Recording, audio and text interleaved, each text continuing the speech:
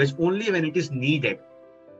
Only when it is you are helpless for your you don't have any other option. So in an interview with your bosses or with some colleagues where it's needed, where you have to act, anyhow you have to use it.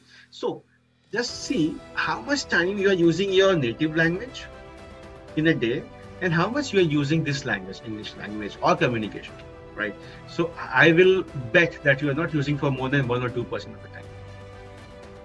If you're awake for 18 hours, 16 hours, if you're awake for 16, 17 hours, right? And if you are not using it, if you're not talking at least for 1.5 hours, that means you're not using this for even 10%.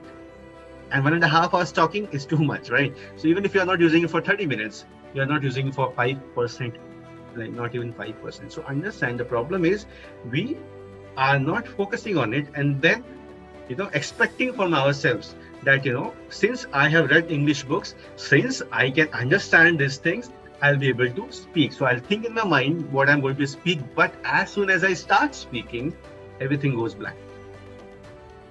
Have you seen people who are good speakers, but when they go on a stage and they see 1,000 people, they go blank, people faint? The fear of public speaking. The fear of public speaking is the greatest fear on this world. It is more than the fear of death, the fear of public speaking.